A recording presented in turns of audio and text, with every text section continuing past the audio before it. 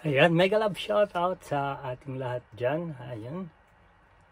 Welcome to our fellowship with the Lord. At isang mapagpalang pagbati po sa bawat isa. At I believe and I pray for everyone. I believe that God is with you. Amen. Amen. And today our passage, we are going to directly to our purpose today, our Bible study, to seek the message of God today. If you have your Bible with you, you can open it at the book of John, chapter 5 of John. And we will read together. Okay. John chapter 5. Let us read.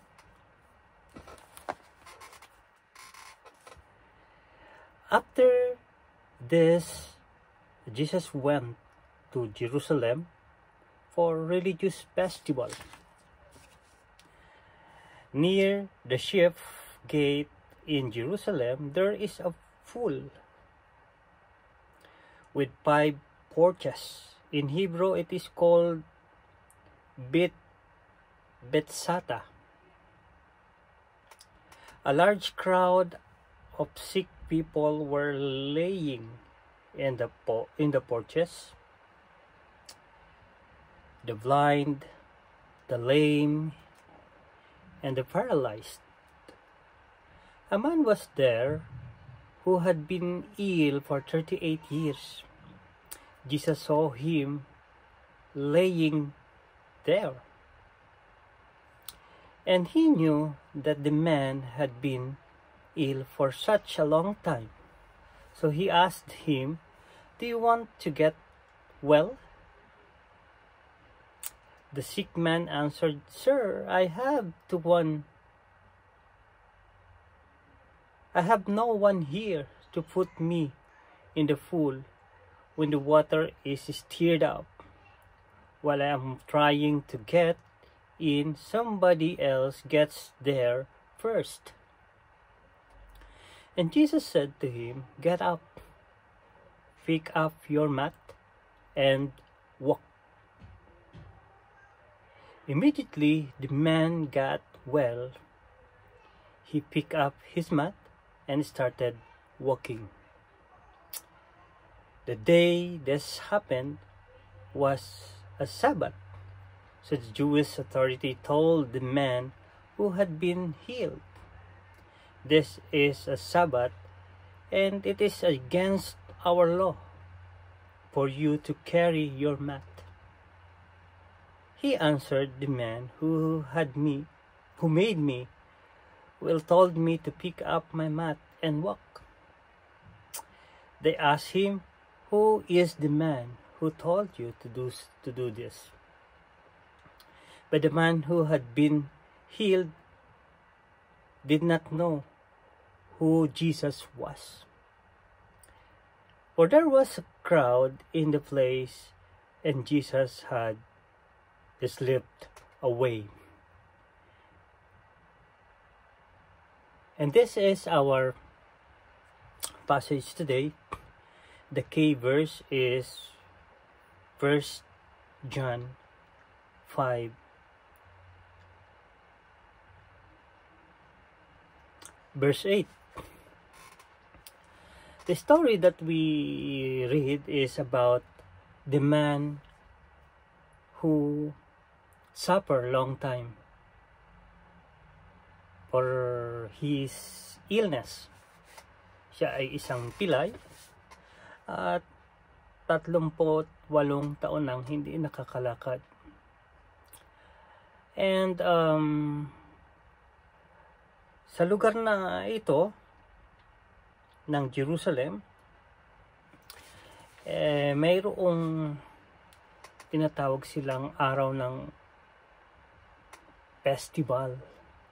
na kung saan nagpupunta doon ang may mga karamdaman at sa paniwala nila na gagaling sila mula sa karamdaman once na maligo sila doon sa pool o sa isang ginawa, man-made na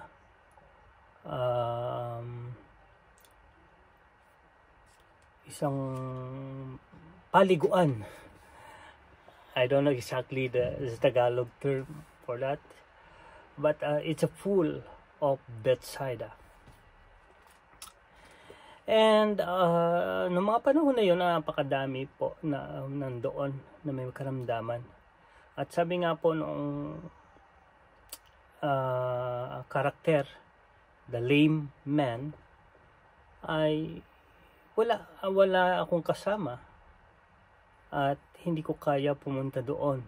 Kapag tinatry ko na magpunta doon, lumusong sa tubig, may isa namang papasok na uunahan ako. So hindi ko magawa. So ito po yung ating passage for today. And what is the significance of the Lord Jesus telling the lame man to take up your bed and walk, according to John 5:8? This is the key passage. Amen. Let us pray. Heavenly Father, we thank you, Lord, for this wonderful day, a wonderful time, a wonderful opportunity, Lord God, that you've given us, Lord, to celebrate once again, to gather once again, to speak once again about your goodness. Hallelujah. You are really great, Lord God, in every occasion. In every time in our lives, Lord God, you showed how great you are. And you deserve glory and honor. You deserve the worship, Lord God. As we do, Lord God, as a study of your word, we worship you. We give our time to you. Lord, we ask your presence. We ask your wisdom. We ask your enlightenment. We ask your message, Lord God, today to minister to us, Lord God. Reveal to us, Lord, what is your word today for us. What is your blessing today for us. Lord, thank you once again. Lord, you deserve glory and honor. You deserve highest praise. You deserve worship. In your name, O Lord Jesus Christ. Amen. Amen. Amen. Now, what is the significance of the Lord Jesus telling to the lame man to take up your bed and walk, according to John 5:8?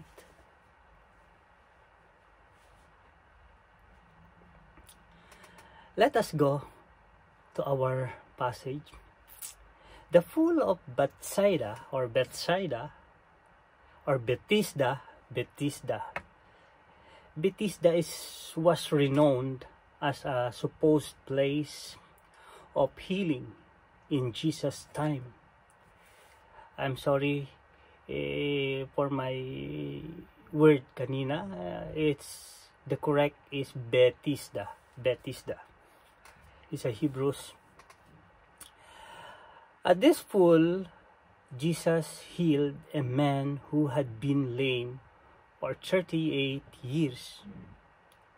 As Jesus healed him, he said, "Take up your bed and walk," according to John 5:8. This miracle reveals that Jesus is the ultimate healer and that he is greater than any man-made rules, superstitions, and beliefs. The pool of Bethesda is Aramaic for house of mercy. In English means Bethesda is house of mercy. Was a spring feed full of the temple. Near the water, a great number of disabled people used to lie. The blind, the lame, and the paralyzed, according to verse 3 of John 5. These people would wait expectantly at the pool because they believed an angel would come down into the pool and stir up the water. Then, according to the superstitious belief, whoever stepped in first after the stirring of the water was made well of whatever disease he had. The man who was told to take up your bed and walk as one of those people who trusted that the water would provide healing. What he really needed was Jesus.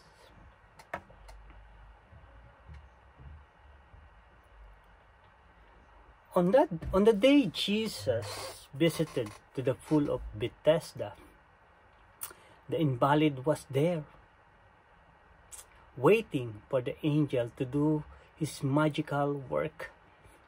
The man did not know Jesus and thought the pool was what he needed to be healed. He complained to Jesus that there was no one to help me into the pool when the water is stirred. While I am trying to get in, someone else goes down ahead of me.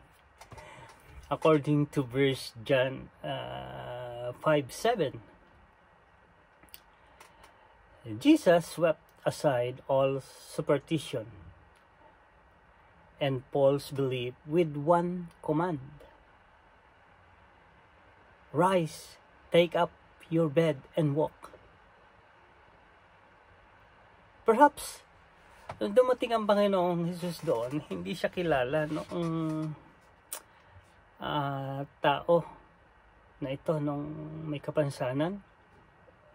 Hindi siya nakikilala at walang idea sa kanya. Ang alam lang niya ay sa panahon ng festival, pwede siyang pumunta doon at pwede siyang gumaling dahil sa paniwala nila na may anghel na nag-stirred up doon sa tubig at iyon ang nagpapagaling doon sa may mga karamdaman. Kaya nag-uunahan sila na lumusong doon sa tubig para gumaling ang sino mang nandoon. Ngunit pagdating ng Panginoong Hesus, sinabihan niya yung tao na rise, take up your bed and walk. The man was instantly cured, and he picked up his mat and walked according to verse 9. The man never get wet. It was not the water the man needed, but the Lord Jesus. Hindi na niya kailangang pumunta doon sa tubig para mabasa at gumaling. Ngunit sa salita lang ng Panginoon na tumayo ka, bitbitin mo ang iyong hinihigaan na yan at maglakad ka. Sa mga salita lang na yon, gumaling yung may kapansanan, yung lumpo. Praise God.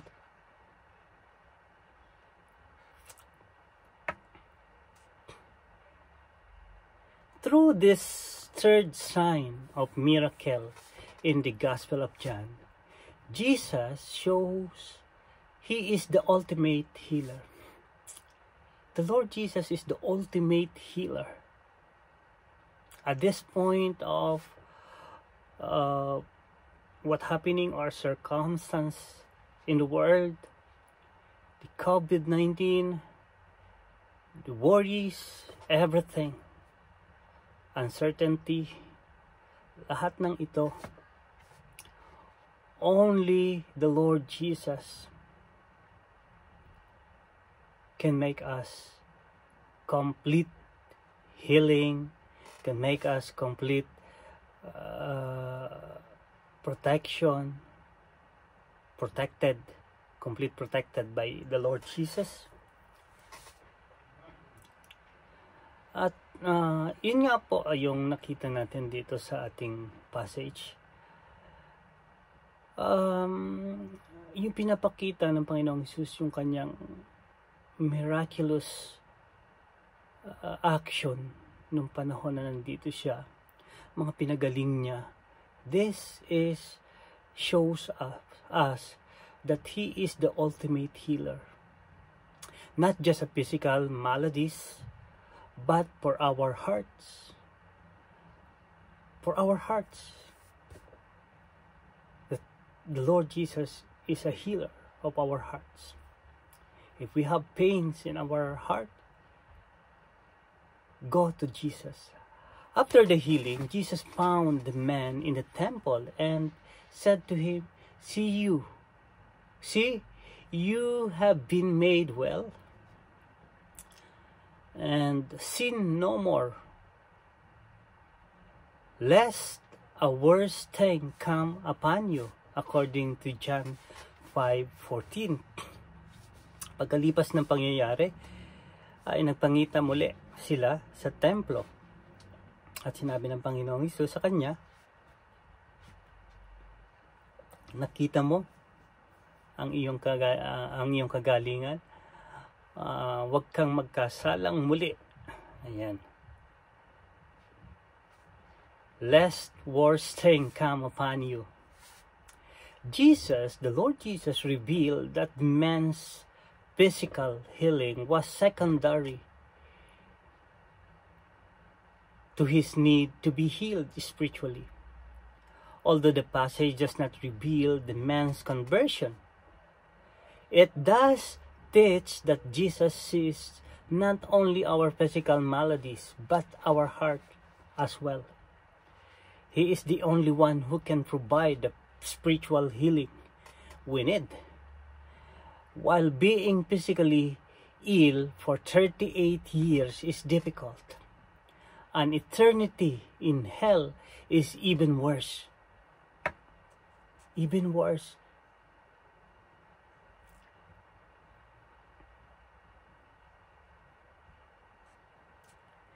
And the Lord Jesus telling the man, take up your bed and walk. It became an issue for the Jewish leaders because the healing took place on the Sabbath, according to John 5:9. The fact that a paralytic was walking did not matter to them. They were furious. For this reason, the Jews persecuted Jesus and sought to kill him, because he had done these things on the Sabbath, according to John 5:16. The Pharisees' traditions forbade the carrying of one's mat or bed on the Sabbath. Of course, Jesus had not violated the Sabbath law.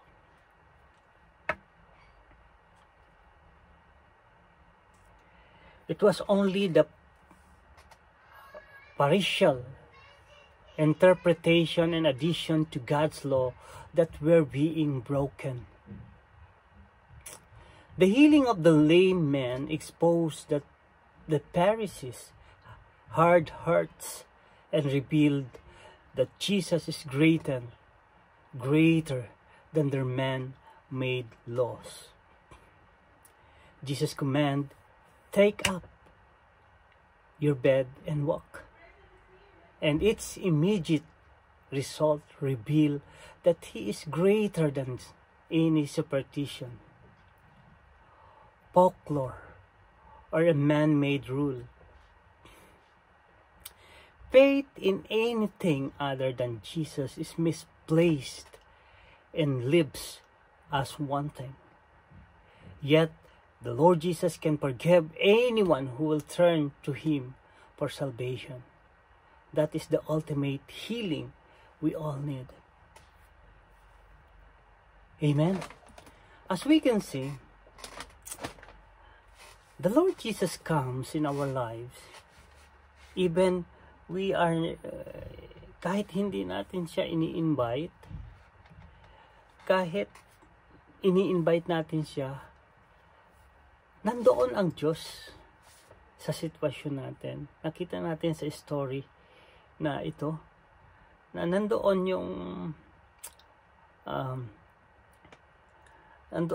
lame, nandoon yung lame man.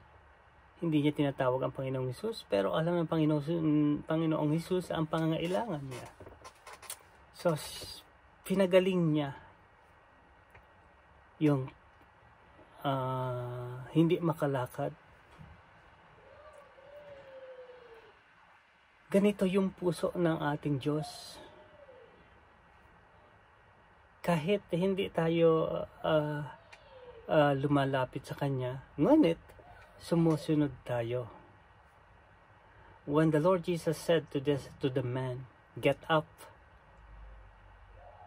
and take your mat and walk," sumunod yung lame. So this is a faith. This is a faith. The faith healed. Amen. Amen. And the Lord Jesus can forgive anyone who will turn to Him for salvation. That is the ultimate healing we all need. This is the message today. That the Lord Jesus open to every one of us. Kahit pa gaano kalaki yung nagawa nating kasalanan, ang Panginoong Hesus, dalawang kamay bukas na yayakapin tayo para magbalik loob sa Kanya, magrepent sa Kanya. And this is the ultimate healing that we all need. The salvation, the repentance, the forgiveness that come from the Lord Jesus. Lahat tayo makasalanan. Paglabas pa lang natin ng bahay natin, yung mata natin, there are a lot of temptation outside or even inside the house.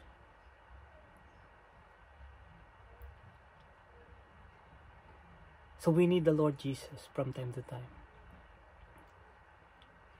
Amen. Let us pray. Heavenly Father, we thank you, Lord, for this wonderful revelation. We thank you, Lord, for this wonderful story. We thank you, Lord, for this wonderful miracle that you made to the lame man, Lord God. That your message is about the forgiveness, Lord God, and ultimate healing for every one of us, Lord God. That you know, Lord God, our life, Lord. You know everything about us, Lord. We are sinner, Lord, and deserve for the punishment of death. But because of what you've done in the cross, we have opportunity to live in eternity. Lord, thank you for this wonderful gift, Lord God, for us, Lord. Thank you for what you've done, Lord God, that your life, that you gave your life for us, even we are not deserved, Lord. Thank you for everything. For you deserve glory, you deserve honor, you deserve highest praise, you deserve worship. In your name, O Lord Jesus Christ, we pray with thanksgiving. Amen. Amen. Amen. Ayan, isa na naman pong pagpapala ng Diyos ang ating pinagsaluhan ngayong araw na ito. Marami pong salamat sa ating mga kapatid, sa ating mga nakakasama araw-araw. Hindi man po tayo personal na nagkikita-kita, ngunit ito po yung kapangyarihan ng Diyos na nasa atin, ang ating mga puso ay nagdidiwang kapag nakakarinig tayo ng mga mabuting salita ng Diyos, kapag nag-aral tayo ng kanyang mga salita, mayroong kakaibang nararamdaman ng ating mga puso. At ito po ang work of the Holy Spirit to us. Amen. Ayan, mega love shoutout sa inyong lahat. Ayun, no? Maraming salamat po sa inyo rin pag-share ng ating Bible study. Alam niyo po, this is a great ministry na binigay sa atin ng Diyos. Hindi lang po para sa akin, ngunit sa bawat isa po na nag-share ng ating Bible study. Because when you share the Word of God, you ministered. Ginagawa po natin ang tungkulin natin na ipangalat ang salita ng Diyos. At kahit na nga po, hindi yung video ko ang inyong i-share, basta gawain o basta yung salita ng Diyos, sinishare nyo po, kayo po ay naglilingkod sa Diyos. Hindi po kung kanino mang tao. Sa Diyos po ang tayo naglilingkod. Lahat po tayo ay lingkod ng Diyos. So lahat po tayo may duty na ipangalat ang salita ng Diyos. So kaya natutuwa ako doon sa mga kapatid natin na nagsishare ng ating mga salita ng Diyos. Ginagawa natin ito hindi para kanino man. Ginagawa natin ang Bible study para sa relasyon natin sa Diyos, relasyon natin sa Panginoong Hesus. Dahil the only Lord Jesus is the way to eternity. Only the Lord Jesus. This life is only about the Lord Jesus, nothing else. Amen. Amen. Ayan, magkita-kita po tayong muli sa bukas, sa ganito ring oras. Maraming pong salamat. God bless you all. See you. Ayan, no? Ayan. Maraming salamat. God bless you all.